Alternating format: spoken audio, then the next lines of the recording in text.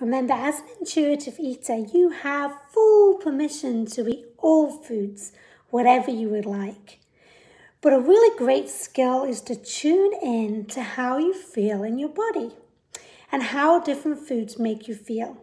Have you ever noticed when you've taken a trip and you've eaten out every day for like a week? What's the first thing you may want to do when you come home? I know for me, it's cooking a home-cooked meal with some vegetables on the plate because it makes you feel better. So it's all about listening to your body, and often when we do that, we'll make wise choices.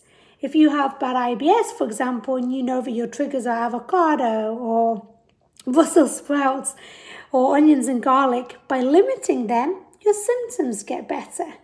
If you want to have more energy, you may find that more home-cooked meals with different food groups, some protein, carbohydrates, and some veggies give you more energy.